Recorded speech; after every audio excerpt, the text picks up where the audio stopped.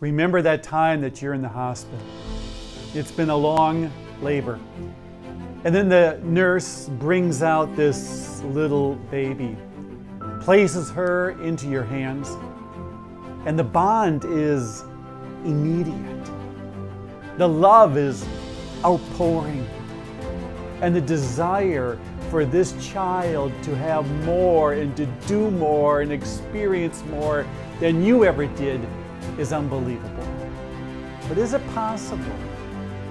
Will our children do more, have more, experience life more than we ever did? Not always, but that's the hope. When Jesus had his 12 disciples together, they were a ragtag bunch of guys.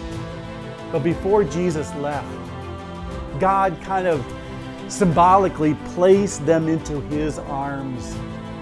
And Jesus said to them in John's Gospel, "You think what I've done is amazing? You will do far greater things than these when the Holy Spirit comes upon you." Is that possible? Yes. At Pentecost comes down, the Spirit just runs freely, and they do amazing things in the name of Jesus. Far greater things. Same thing happened on Sunday. We heard from the middle school kids. One took $20 and was able to raise over $600 to help with the Red Wolves. Another took $50. And from her, she made some candles and soap, and she raised over $600 for South Sudan water. And another one took $100 and got up to $700 to buy a whole herd of animals through Lutheran World Relief. Far greater things than these. What's next?